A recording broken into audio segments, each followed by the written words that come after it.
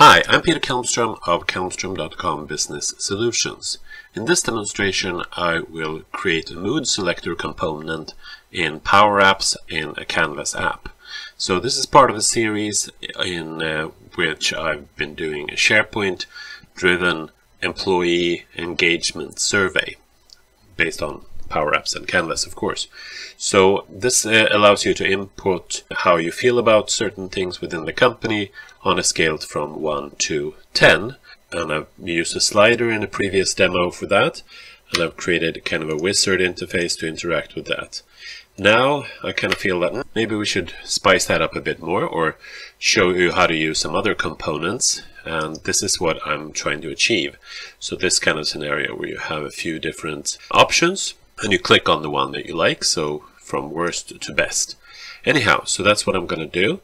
I'm going to switch back to this one that's still in just the text box mode there, which is number. There are lots of ways to do it, of course, but I want to make something that's reasonably reusable because I want to use it 22 times. So I want to minimize the amount of code I write on every one of these questions. So I started with doing a component, but it turns out that that is actually not possible. So this is my end goal here. I wanted to do this, but no, it doesn't work because you cannot insert a component inside a card. So that was not a way forward. So instead I went another way. So this is what I'm going to show you. All right, so let's go to the app and create a connection. So let's go to the OnStart and create a collection there. So I'm going to create a collection of the moods that I'm going to be using. So first we're going to clear collect as usual to define and clear our collection. And the collection is going to be called moods. And that collection will have a number of objects. So I'm going to start with defining one of those. And they're going to have a number. 1 is for the first one. And that's going to be the sad emoticon. So I'm going to use the icon here. And that will be the emoji sad. So that will be a score of 1. And then the color for that, I'm going to put that in here also. Color, that's going to be red, all right? So there I've defined the first of these components now. So then I'm going to do the same thing again. No less than 5 times. I usually group these kind of things by 3 just to make it very easy to read. So now we see very clearly that we have 3 and 2 there, making 5. So that's very good. So 2 and 3 and 4 and 5. There we go. So the emoji sad, emoji frown, I'm going to use that as number 2. Emoji neutral. And these are of course built-in icons. I didn't make those up myself. They're built into the Power Apps application. Neutrals, and then we have smile and happy. Smile and happy. Emoji happy. Alright, very good. So red, orange for the color coding I'm going to be using here. Yellow for neutral. And light green for the smile. And then all green for the happy. So there I have my collection now. Alright, so let's just run that now. Run the OnStart. So now I have that, so to speak, in memory.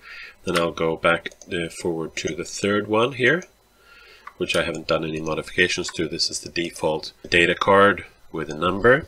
So let's insert a gallery here now, and I'm going to do a horizontal gallery. I want it to be inside this data card, of course, because it's going to be part of the data card. Blank horizontal gallery is we want to insert, and nope, it did not make it in there. Alright, let's try something else. Let's do cut, and then do in here, select that, and then under here we do the paste. Let's see if we can get it in. Yes, now it got in there. Alright, so good. So those are a few different things you can select to get things inside the container where you want to get them. So I'm just going to call that gal mood 3. Alright, and let's see now. Now I'm going to do the items here, the data source. There we go, items, I have that up there. And that's going to be my moods, which I just connected. And then inside this gallery now, let's see. Let's just check that I'm actually selecting the gallery. Yes, I'm selecting the gallery. Then I'll just insert any old icon. So we can just do back arrow, that's fine. This one gets added, of course, to every item. So let's make that a bit smaller. Let's 55 in height and there. And the actual size of the template should be a lot smaller. So let's make that 65 maybe. There we go. Now we're starting to look rather good. So now we can make this smaller. And let's just adjust it a little bit here. That's the template size there. We should put this icon inside the template so that it fits. There we go. Maybe make the template slightly smaller. And then we put the icon in the center of the template. So now that's looking rather good, and I think we should put some padding in there also. Just a couple of pixels around the icon. Alright, so now we have the same icon, of course, for all of these. Let's put it in this slightly there in the middle. A couple of more pixels is what I want. I don't want any scroll bar, of course. There we go. Okay, I think that looks good now. On this icon, I'm going to rename that mood icon, right? So this is 3 because it's on the third question. I'm going to have to redo this for every question. Some of it at least. I can copy and paste some of it, but some of it I'm going to have to redo. Alright, so the actual icon here, let's see where that is. You can find that here. The icon back arrow is on the icon property. So let's put that in here. Icon, there. Not the back arrow, but this item icon. There we have the different icons in the order from sad to happy. And then I can do the color. And there I can do this item color, right? There we have the different colors. And also I want to show which one is selected, make that very clear. So I'm going to have the fill. By default the background fill is just white, but I'm going to check if this item is selected. Then it's going to be RGBA 211. That's a nice, easy to remember code for a light gray shade, and a comma and end parentheses. So if this item is selected, it's going to be gray, otherwise the background is going to be white. So there you see number 4 is selected there, so that's light gray in the background. I'm just going to play this and do yellow. There we go. Now it's showing very nicely the selected color. And then also we can put the value in here. So instead of parent default, we'll do gal mood 3 selected number. Alright, so let's play this now, and we'll see that the number gets updated up there also. So that's exactly what we want. So now of course we can hide this altogether, make it not visible. So, but let's just publish this now to SharePoint and see how it works in SharePoint when we add a new item. So this was for number 3, and let's see if it works as intended there. So we'll go back to SharePoint, leave the app, yes.